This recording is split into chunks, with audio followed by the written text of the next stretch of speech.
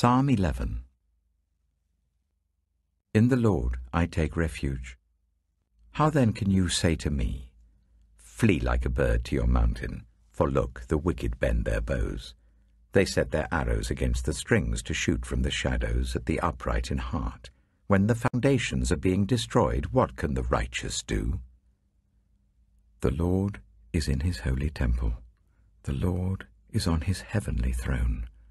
He observes everyone on earth. His eyes examine them.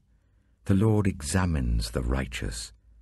But the wicked, those who love violence, he hates with a passion. On the wicked he will rain fiery coals and burning sulphur. A scorching wind will be their lot. For the Lord is righteous. He loves justice. The upright will see his face. Psalm 12. Help, Lord, for no one is faithful any more. Those who are loyal have vanished from the human race. Everyone lies to their neighbor. They flatter with their lips, but harbor deception in their hearts. May the Lord silence all flattering lips and every boastful tongue. Those who say, by our tongues we will prevail, our own lips will defend us, who is Lord over us? Because the poor are plundered and the needy groan, I will now arise, says the Lord. I will protect them from those who malign them. And the words of the Lord are flawless, like silver purified in a crucible, like gold refined 7 times. You, Lord, will keep the needy safe, and will protect us forever from the wicked, who freely strut about, when what is vile is honored by the human race. Psalm 13. How long, Lord, will you forget me forever? How long will you hide your face from me? How long must I wrestle with my thoughts, and day after day have sorrow in my heart? How long will my enemy triumph over me? Look on me and answer, Lord my God.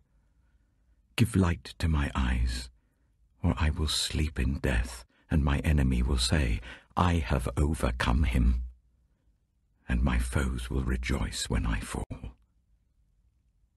But I trust in your unfailing love. My heart rejoices in your salvation. I will sing the Lord's praise, for he has been good to me. Proverbs chapter 7. My son, keep my words and store up my commands within you. Keep my commands and you will live. Guard my teachings as the apple of your eye. Bind them on your fingers. Write them on the tablet of your heart. Say to wisdom, you are my sister, and to insight, you are my relative. They will keep you from the adulterous woman, from the wayward woman with her seductive words. At the window of my house, I looked down through the lattice. I saw among the simple. I noticed among the young men a youth who had no sense. He was going down the street near her corner, walking along in the direction of her house, at twilight as the day was fading, as the dark of night set in. Then out came a woman to meet him, dressed like a prostitute and with crafty intent. She is unruly and defiant. Her feet never stay at home. Now in the street, now in the squares, at every corner she lurks. She took hold of him and kissed him, and with a brazen face she said, Today I fulfilled my vows, and I have food from my fellowship offering at home. So I came out to meet you. I looked for you and have found you. I have covered my bed with colored linens from Egypt. I have perfumed my bed with myrrh, aloes, and cinnamon. Come, let's drink deeply of love till morning. Let's enjoy ourselves with love. My husband is not at home. He has gone on a long journey. He took his purse filled with money and will not be home till full moon." With persuasive words she led him astray. She seduced him with her smooth talk.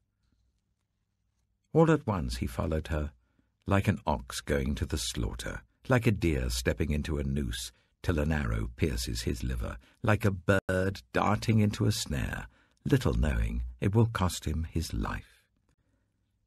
Now then, my sons, listen to me. Pay attention to what I say. Do not let your heart turn to her ways or stray into her paths. Many are the victims she has brought down.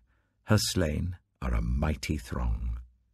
Her house is a highway to the grave, leading down to the chambers of death.